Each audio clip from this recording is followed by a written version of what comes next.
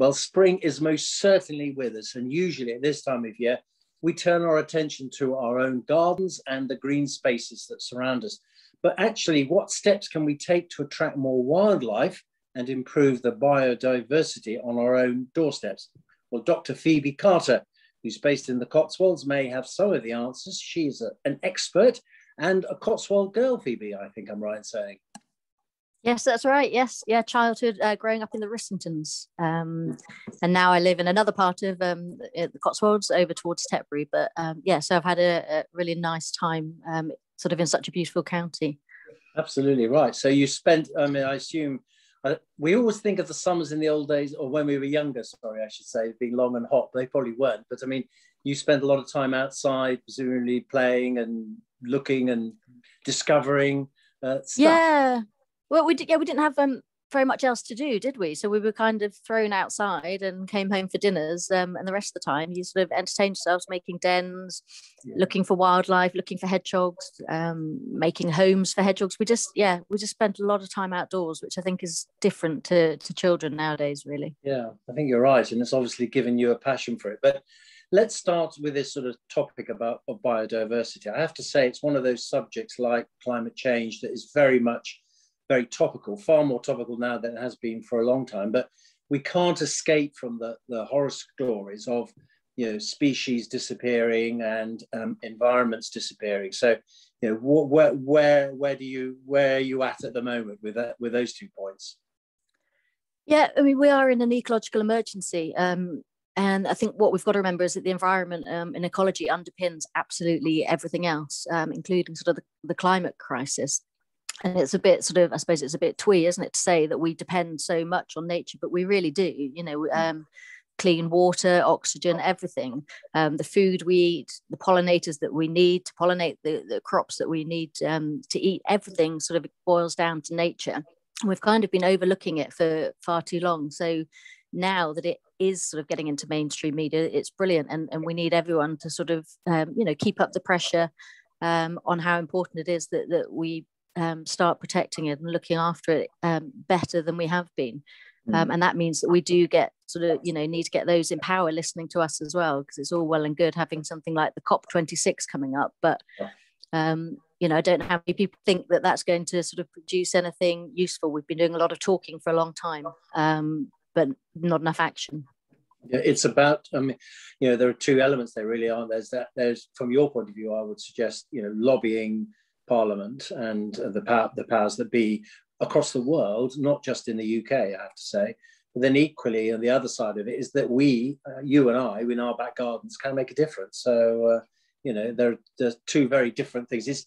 What I hope people don't think, oh, biodiversity, I can't do anything about it. You know what I mean? Well, we can do something about it, can't we?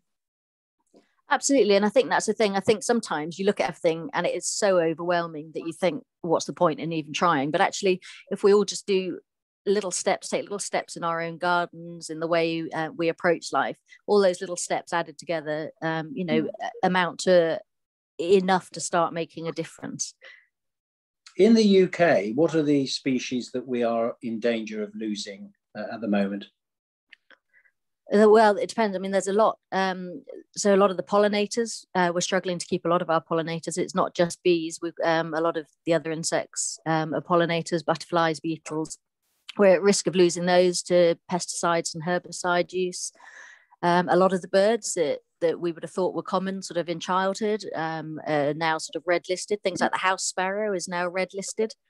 A lot of things like swallows and swifts at this time of the year that we're waiting for, the house martins, they're coming back in lower and lower numbers often because they're fighting a losing battle on their migratory routes. And when they get here, there's loss of habitat for their nesting sites, and also not enough of their invertebrate prey that they rely on, because we are sort of overusing some of these chemicals. You must get asked this question hundreds of times a year. I mean, what are the practical steps that people can, in the average house back garden or front garden, what can we do that might help those animals? I think it is thinking about the invertebrates. They are sort of at the bottom of that food chain, and they impact on so many other species. So bats will eat them, birds will eat them, It's so important to look after those. And so you can do that by leaving some grass longer, not mowing your lawn every week, maybe doing it every 2 weeks, maybe trying to leave an area unmown all year until September, and then you cut it and clear it in September. And that provides long grasses for lots of invertebrates. You can plant wildflowers, lots of native wildflower species that our pollinating insects are sort of used to know how to feed from. So native species are really good. You can make a log pile in your garden that encourages lots of sort of dead wood invertebrates. With those dead wood invertebrates and the slugs and the snails that might go in those, then you'll get sort of amphibians and reptiles using them. Then you're creating some food for species like hedgehogs. That's another one that's massively endangered, and we're at risk of losing sort of hedgehogs. I mean, who would have thought years ago that hedgehogs are on the verge of extinction? Yeah. So that's really important. So it's really sort of trying to create sort of a whole range of micro habitats, so tiny different habitats within your garden, which means it doesn't matter what size your garden is, you can have an area of wildflowers. You could have a tiny little Tupperware pot that you've sunk into the ground as a pond, and you'll be amazed at what comes along and will start using that. So it's just creating lots of little patchwork sort of within your garden. And if you haven't got a garden, you've got a window box, you can still plant wildflowers or herbs in there that will attract sort of some of the insects as well.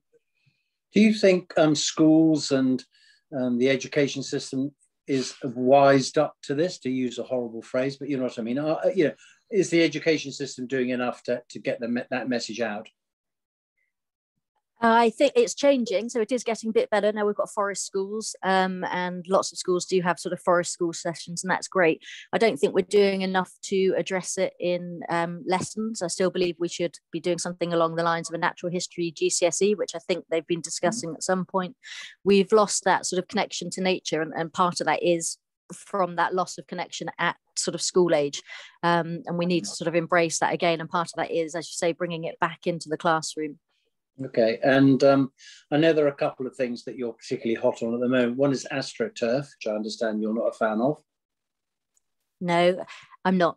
I do appreciate it has it has a certain sort of place, but you know, I think so many people are astroturfing over their gardens to make it easier for themselves, but actually what you've got to think about is that astroturf is just a complete barrier to any wildlife that's living in the soil, and therefore you're blocking anything getting out of the soil and coming onto the lawn, and therefore you're stopping anything else visiting your garden. It's basically creating a desert, an ecological desert. I'm just thinking about, sorry to interrupt you there, about the what you're just saying about the AstroTurf blocking the soils.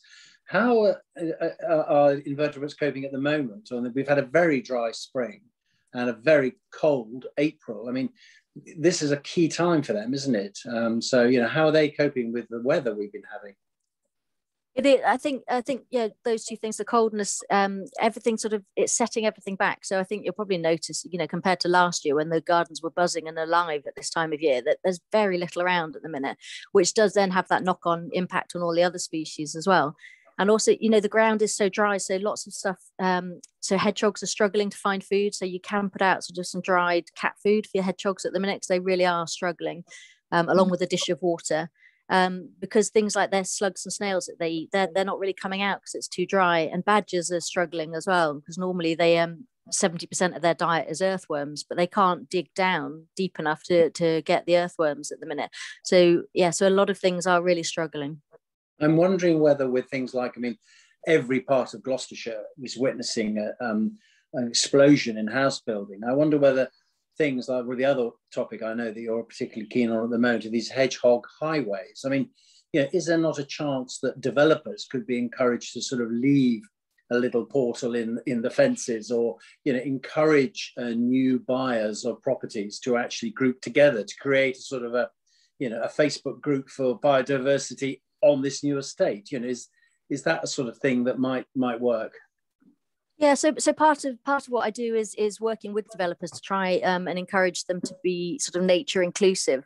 And yeah, hedgehog highways is a really simple thing. We're just getting into this this kind of mind zone where we fence ourselves into our little kingdoms, and we're fencing wildlife out with that. It's so simple, like you said, to leave a small, it's like a 13 centimeter diameter hole, which allows hedgehogs and other wildlife, small wildlife, to pass into your garden and access your garden. If we build these houses and we don't allow any access into these gardens, and we really are, we are becoming nature exclusive, and we can't keep doing that. We can't keep just building developments and then giving them names that are based on wildlife, but we've actually obliterated all the wildlife around it. So it's about working together and building with nature.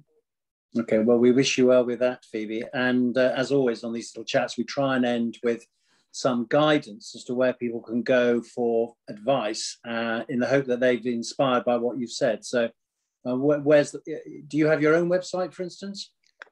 Yes, I do. Yeah, you can look me up on the biodiversitymatters.co.uk.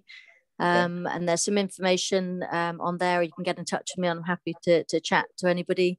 But it's also it's really important to support our main charities. So things like the RSPB, we've got the Mammal Society, we've got Bug Life, we've got Plant Life. All of these charities have got the most amazing amount of information that's there for us to use, and it sort of gives you background information and sort of some real tips on what you can do at home as well. Okay, well, good luck, and let's hope that if we have this chat in a couple of years' time, things have improved. Yes, fingers crossed. Thanks very much. All right, thank you.